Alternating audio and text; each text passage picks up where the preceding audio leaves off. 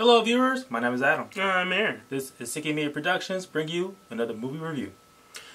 Alright, so before we go into any details about what we're going to be talking about, let's take a moment and just talk about this.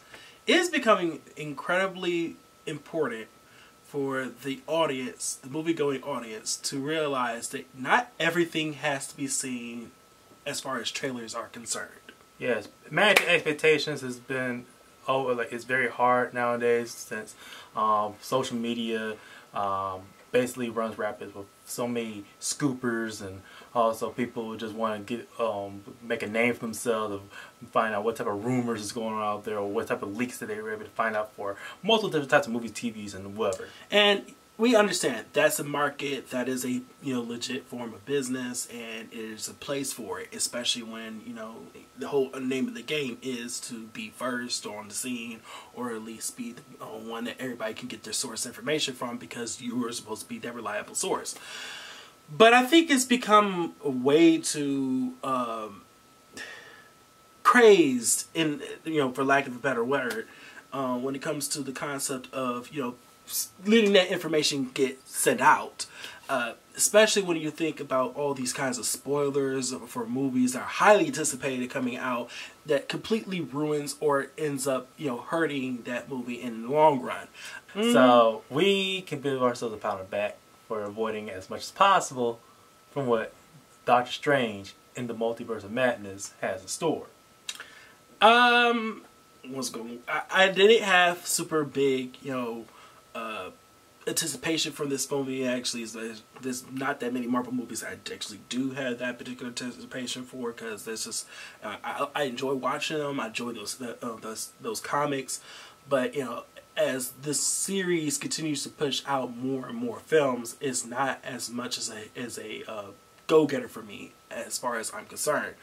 But when it comes to the characters that are appearing in this film, I am a huge Doctor Strange fan, and I'm definitely a Scarlet Witch fan. So having them both in the same story and movie was something that I was really geeked to go ahead and watch. Yes, for one thing people should keep in mind for this film is that, first and foremost, this is a Doctor Strange sequel. Yeah, listen to that. It is a Doctor Strange sequel. Yes, it has Multiverse of Madness that's attached to it.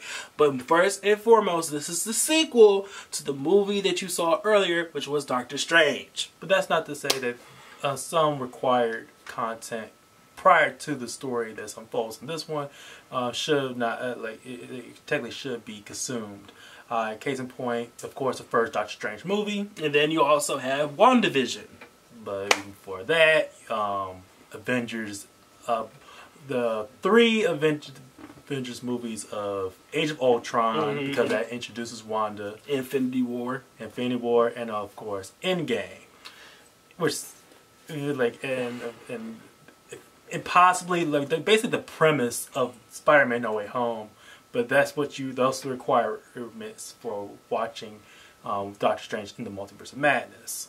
Be that as it may, if you don't watch those films, it's not like you're not going to get some form of idea going into this with references that goes back to those movies. But it would be far more enjoyable if you actually go ahead and watch those contents beforehand.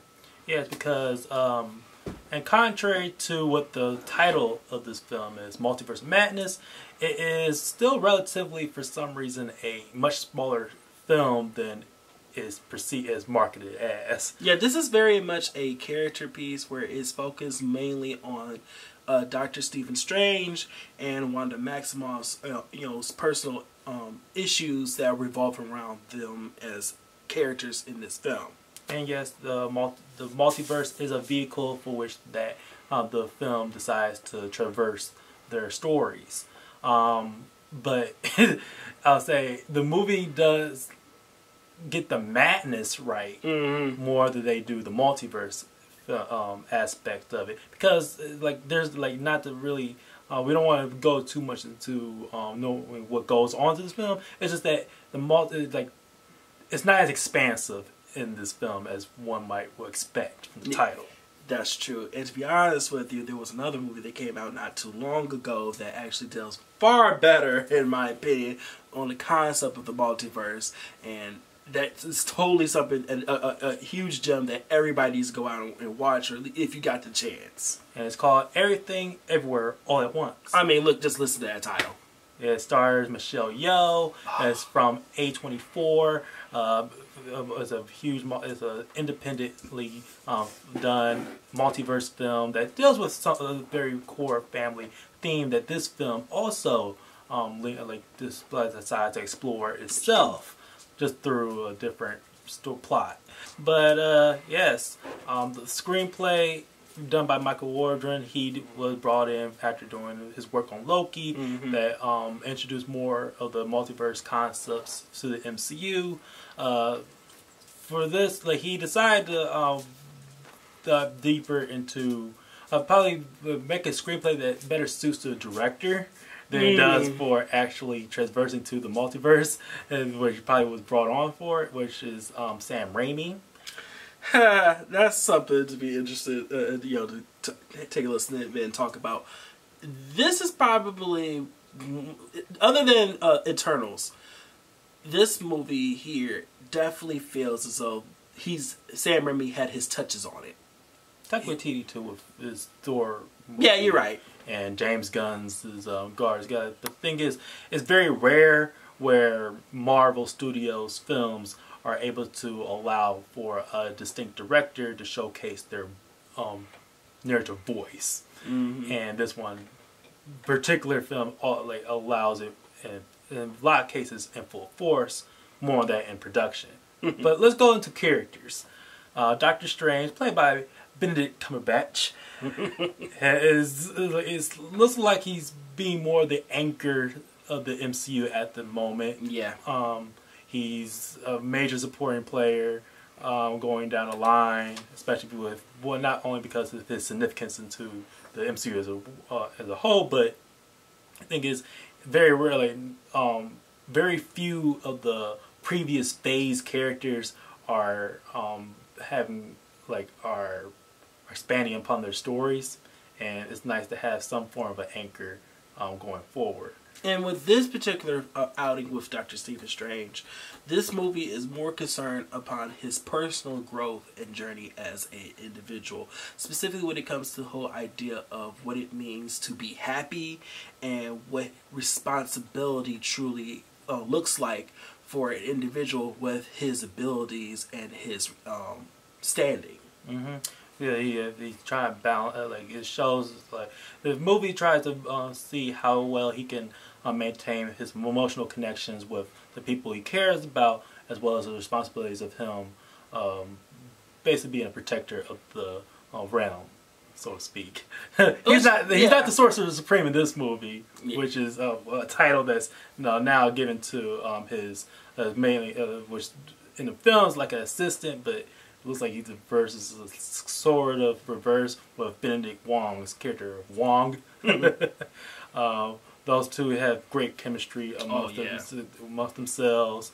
Wong himself has been a very recurring player in the Phase 4 very recently. But yeah, Doctor Strange, Benedict Cumberbatch, he's been given the task of playing multiple versions of himself in this film.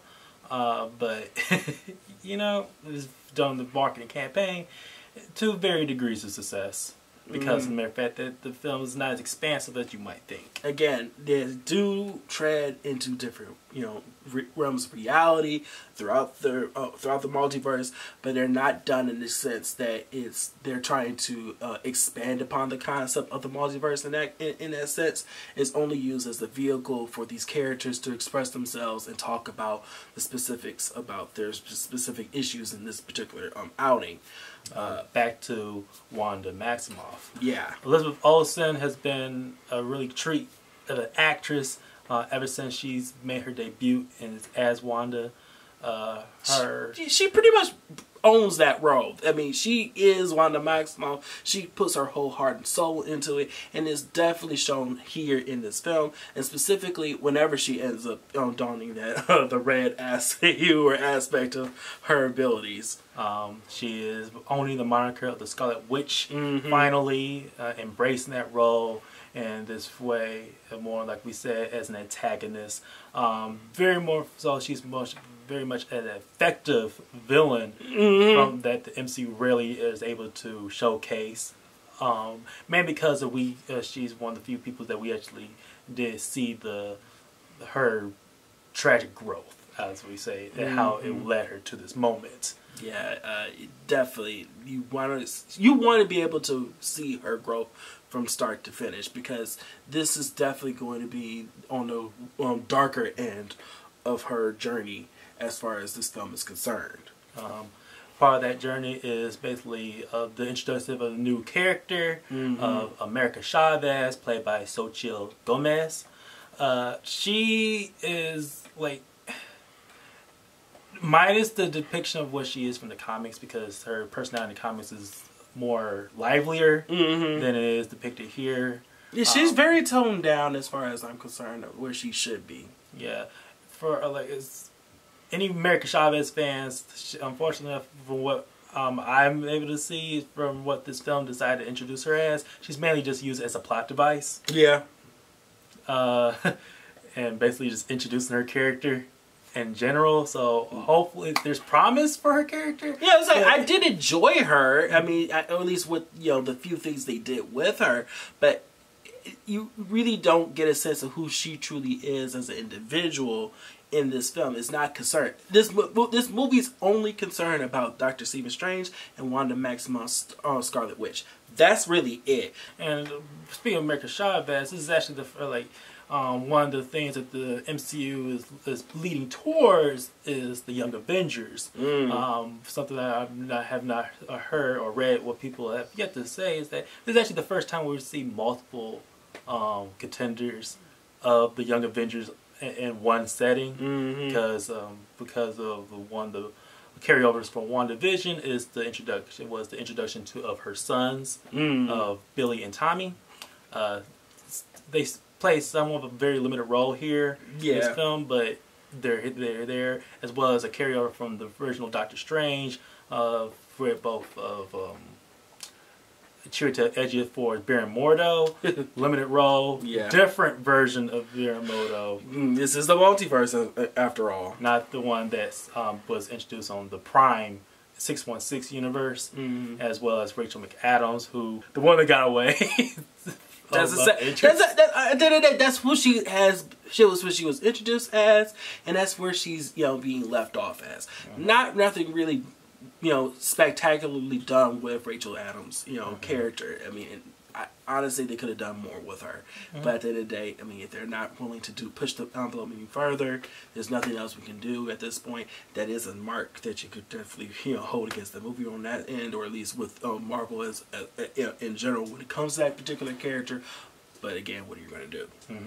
Cameos we're not going to discuss here, but Multiverse expects some cameos. But thing is, that's what we're going to say about that. Exactly. But yeah, let's go to the production, because that's where because I feel so much important is how a person, how an audience member will feel about the film is how this movie was produced, and a lot of it is going to be handled of how much of a fan you are of Sam Raimi's work. Yeah, we're talking about those unique, camera angles, and Sam Raimi's whole vibe is this very campy yet highly energetic, like gothic approach to anything he does. Even when he did Spider-Man, there was that sense of energeticness, that pulpy like comic book feel that's very reminiscent of his earlier works from the 90s to early 2000s. And that's really much on it's put on display here. Especially when we look at the character Wanda, and that's really where most of that focus goes into when it comes to Raimi's special little vibe with his directorial approach.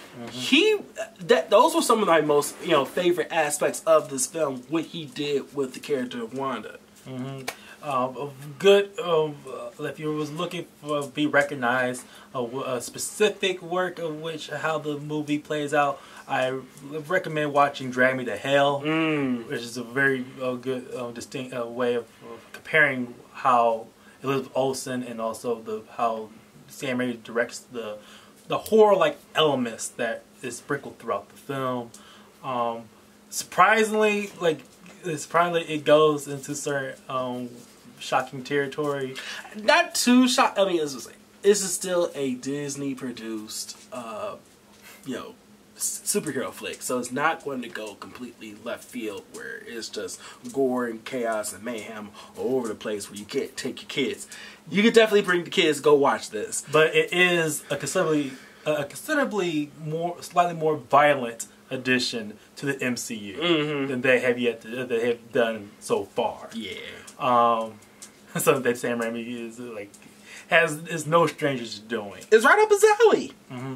Unfortunately enough, it would be a case that Sam Raimi usually tend to have a lot more prep time to do these works, it shows that he was just a person to carry over the torch of what was previously being done and the legwork, the groundwork from what the MCU. So he's not the writer of the film, but he is clearly enough the director. Yeah.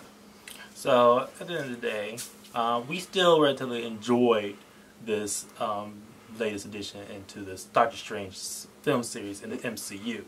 And from that, we say it's a good movie still. Yeah, it could have been better. It's just definitely things that if they were, tweaked up a bit or actually allowed to have been done in the way they probably were originally intended to be done. But at the end of the day, what we got was an enjoyable flick that we enjoy, that anybody could go out and watch and find something about it that they liked. Or if you just don't like the Sam Raimi style in general, then I'm sorry, you're probably not going to like this film. Yeah, it's probably not for you. So there you have it. That was our review for Doctor Strange in the Multiverse of Madness. Guys, as always, if you like this video, please like, share, and subscribe. Hit that bell down there at the bottom for notifications. We want to hear from you. Did you already watch the Multiverse of Madness? Or when are you going to go watch it in general? We want to hear from you. What did you think about it? What's your hopes and dreams about it? And whatever. Be sure to look at our social media sites of Twitter, Instagram, and Facebook for social media reviews, and we'll see you guys later. See ya.